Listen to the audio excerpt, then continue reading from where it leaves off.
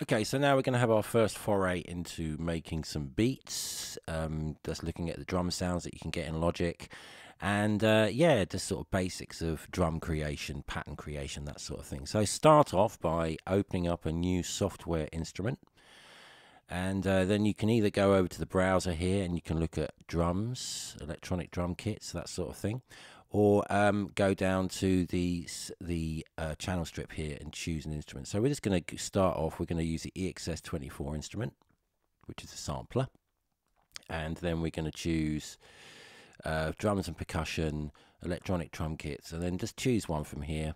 So it's big beat kit, whatever, and there you have it. So you can bring up the Command K for the little keyboard, and then you can play notes on here. Change the right, get the right tessitura, range.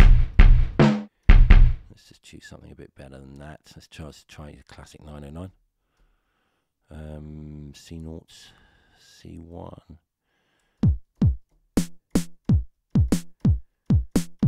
Okay, that'll do. So we can either record this in by pressing R on the keyboard and playing it in real time, or we can program it in. So to record it in, you just press R, you get your click.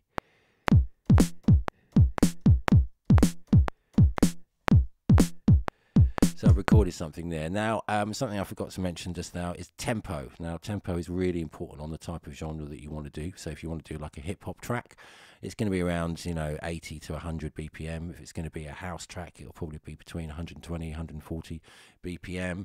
Trance is around 135. So yeah, there's have a look at what constitutes the right tempo for the right track. So let's just do something a bit like a soul to soul beat. So that's what I'm doing here. So I'm going to turn this down a little bit to 110.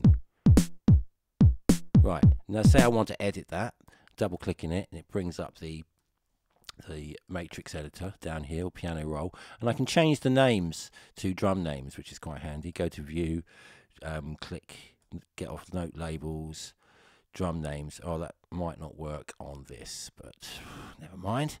And you can see, well, first thing we want to do is really quantize this. So we just highlight them all and quantize to sixteenths. Right, I might change that snare sound. Clap.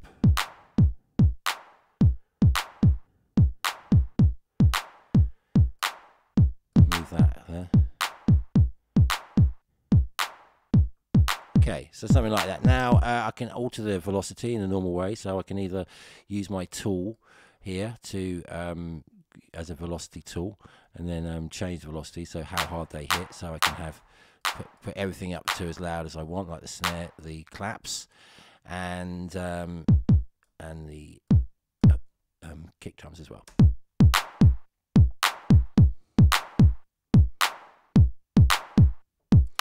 Now I can move these notes about, I can add notes, so I might want to say copy this note, use the Alt key, and I might want to bring it in here, and then bring the velocity down, so it's like more like a ghost note. That sounds awful. Let's try at the end here, let's try at the end.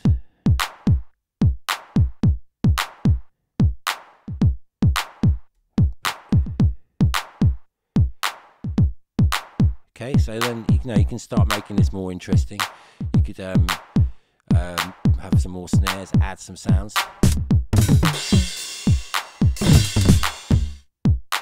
But we'll do that later. So that's your sort of basic groove.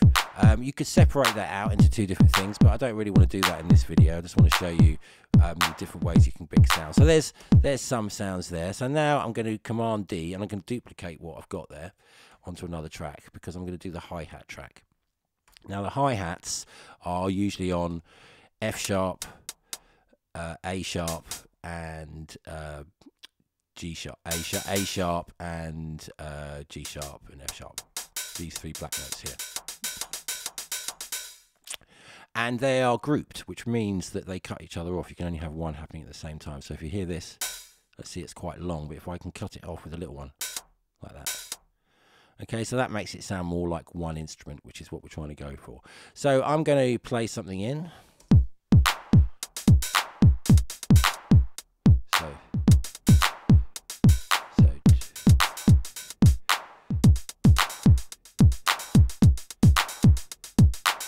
something like that. So let's record that in 1, 2, 3, 4.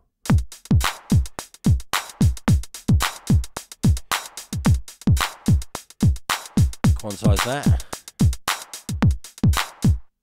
Quantize that to. So it's completely in the wrong place. I'm going to move them onto the offbeat. Let's just highlight them all and move them so they go there. And then move these. Right.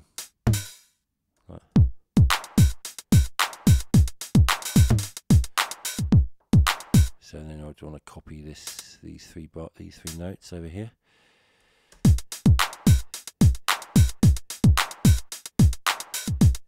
Okay, so there we've got a hi-hat pattern now. Now I've got I can change the level with this independently now.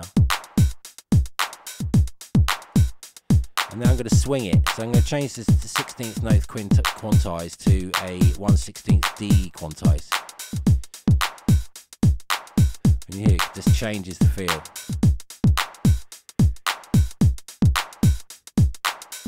Okay, so that's the EXS24. There's other things you can do with that, which we'll come to later. Let's get another instrument up. Let's get the Ultra Beat synth up. So again, software instrument. And go to instruments and the Ultra Beat. So this is like a designated drum machine, if you like.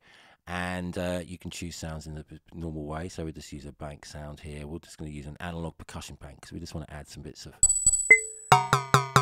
and pieces. So that sounds quite good. So let's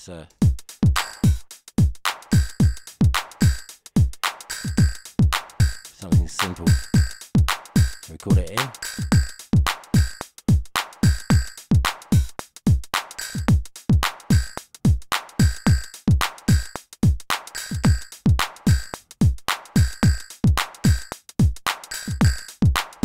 Again, so now I'm going to quantize that. And you can see here's the note, you can hear it playing here. So if I highlight this, I can look at that particular voice and I can edit it. So I might change the pitch. Change the pitch up here. He says.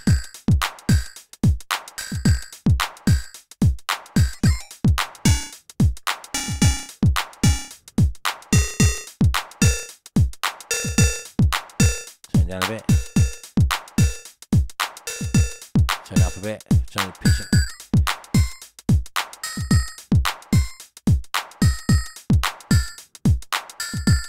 And then if I'm feeling brave, I can mess around with the adsr envelope.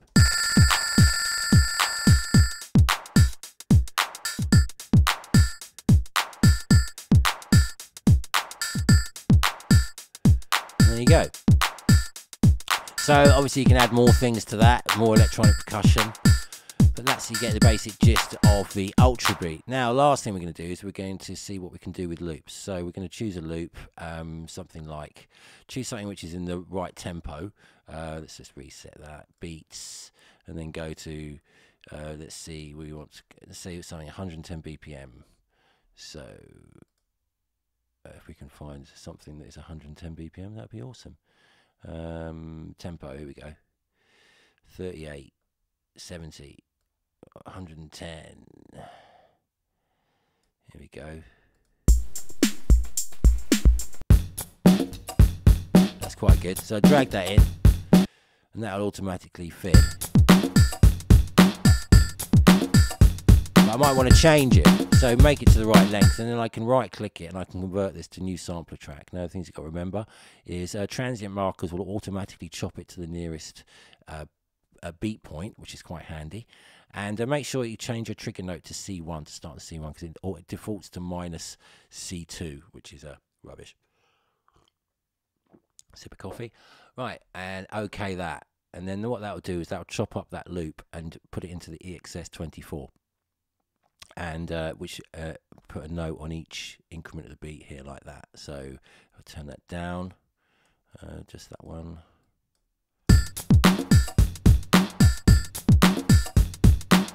Okay, so if I solo that out, so I can move these notes now. So that note there, for example, I could delete that, or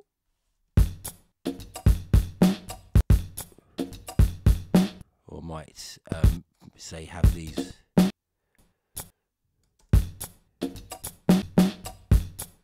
So let's see what that sounds like with everything else.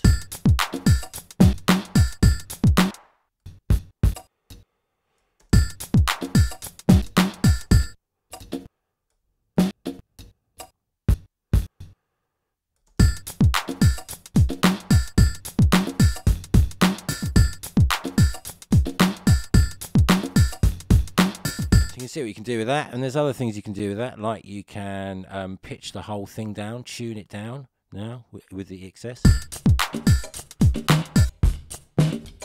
tune it down.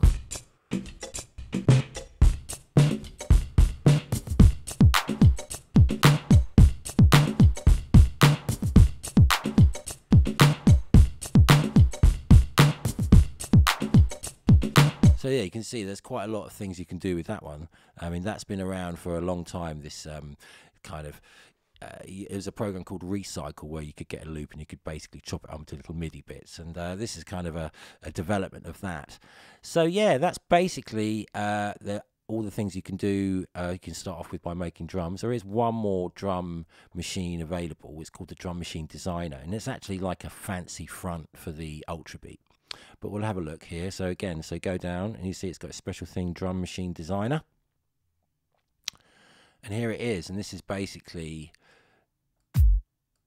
a drum machine with individual controls. So you can add, so I could put a shaker in.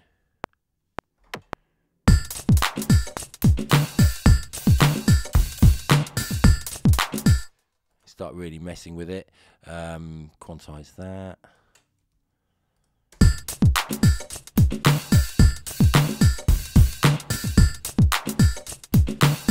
Change that note, so highlight that, I can change the pitch, pan it, change the tone.